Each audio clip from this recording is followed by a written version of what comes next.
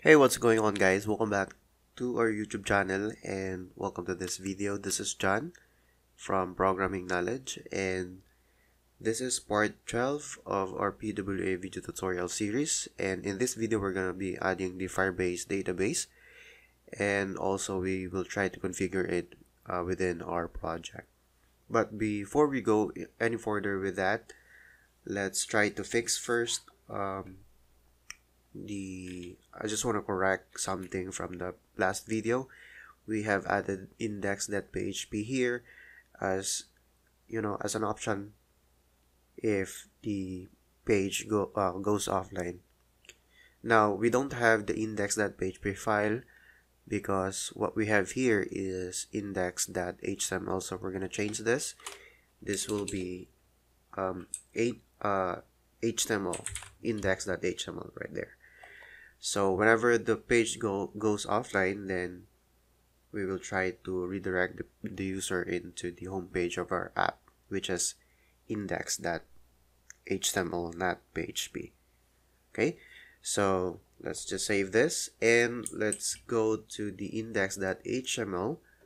We're gonna add few lines here inside this particular file, and that's for the configuration of our Firebase database, because as you can see currently we're not saving the we're gonna start this open with live server. We're not saving actually the contacts. So if we try to type in here something and then number of the contact and add contact, so there will be no contact added here. And this particular record is we set this manually for now, and also this one. And what we want is, of course, to query this data coming from our database and also save information using this form. And we're gonna save the information into the database, and right after that we're gonna query all the contacts and display it right here. Okay, so in order for us to do that, let's go to the Firebase. So this is console.firebase.com. So we're going to be using this particular technology, and in here we're going to create a database. So as you can see here, I have multiple projects created right here, but we're going to create a new one for our project, and this will be entirely for our contacts. So what we will do is click on this add project, and by the way, I'm gonna put the link in the description box below, so you could follow this particular link and you could create your own project. And this particular Firebase technology, guys, offers a lot of features where you could add authentication to your application. You could also have a real-time database. You could also have, or you could also host your files by using Firebase. But in this particular video tutorial, we're going to be focusing on the real-time database. So now let's create our project, and we're going to name our project as PK, or short for Programming Knowledge, and then we're going to have like contacts DB. There you go. And let's click on continue. Well, for now we're not gonna use analytics, so we could disable this by clicking this particular button right here to disable the analytics for this particular project. And of course, right after that, we're gonna have to click on the create project, and we're gonna wait for a few seconds for the project to be created. And there you go, we now have our project ready. So click on continue. And so as you can see here, we have the options, like for example, the authentication. So if we click on that, we can see different options also for log in or sign in into the application. So for example, you click on get started, and we could authenticate our users for example, by using email or password, phone, Facebook, Twitter, GitHub, or other accounts that you might want to use for your application. But for now, we're not going to use authentication for our application, because what we want is to save only the contacts that we will be adding inside our application. And this particular database, guys, we will be adding a feature that it should work also even if the application or the device itself goes offline. So we're gonna have to add that functionality later on. Even if our database is currently sitting in the cloud or online, we could also save the information locally, and then later on, if the internet connection is available, then the information will be uploaded here inside our Firebase database. So now let's go to the real-time database, as you can see here. Okay, as I've said, we're gonna use this particular feature, real-time database.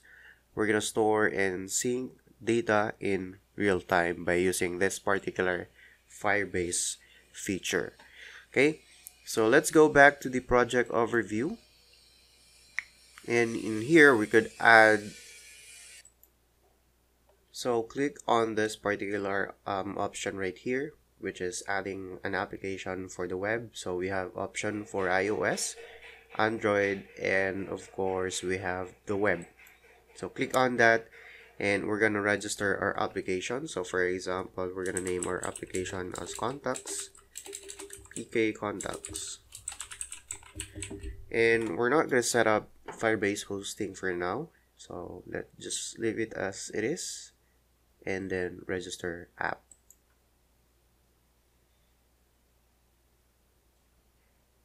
Okay, and we will be given this particular script or configuration script for our database. So all we have to do is copy all this information right here.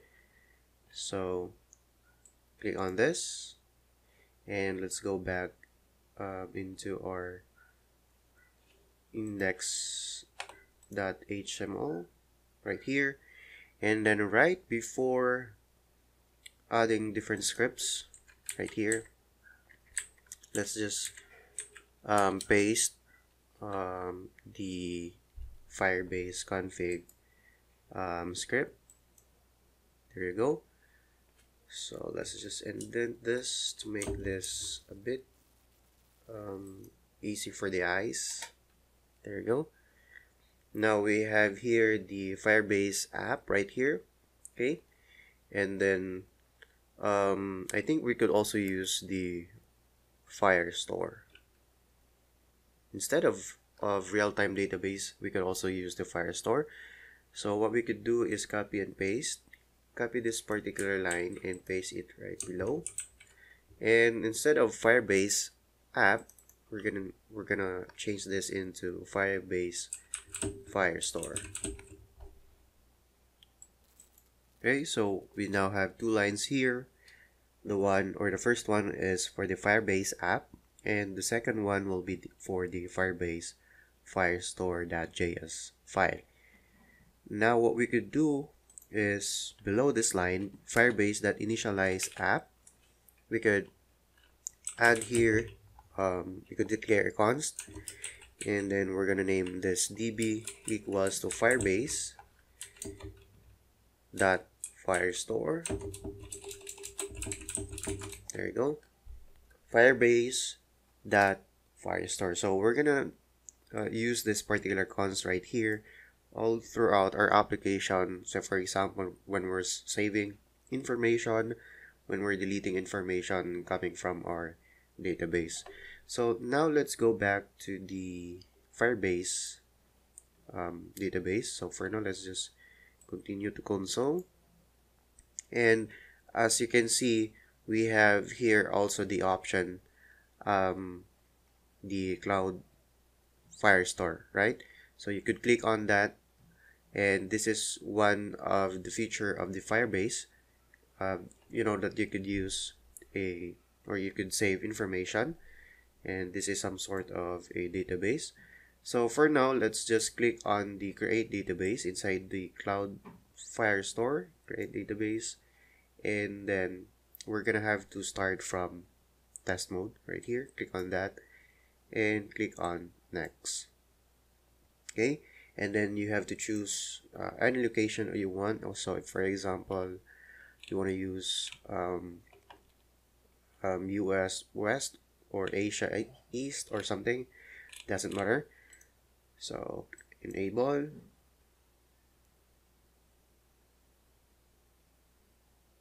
and let's just wait for a few seconds. Okay, and then we could create our own collection right inside this particular Firestore database. Okay, so this is what we have for now, and right here we could click on the start collection. So of course what we're trying to collect is contacts, so we will name that collection as contacts right there, and then click on next. Okay, and of course we could add here some information. For example, the field will be name, and for example we're gonna have to add John Doe right here, and then the second one will be contact number. Okay, and then just random number right here for now, and then we could click on this, we could populate on this, right, this one, and we could add text to that. But for now, let's just use this particular option, automate or auto generate the ID, and then click on save information. So that will be the first information for our contacts collection right here. So I think that's all there is to it, guys, in this particular video. And in the next video, we're going to be implementing this particular database inside our application. So in this video, we we have added Firebase database inside our application, and copy also the configuration files or configuration script, and then we initialize our cloud Firestore database. So in the next video, we're gonna implement that. So for example, if we want to add contacts or if we want to delete contacts inside our Firestore database here in Firebase. Okay, so thank you for watching, guys, and see you in the next video.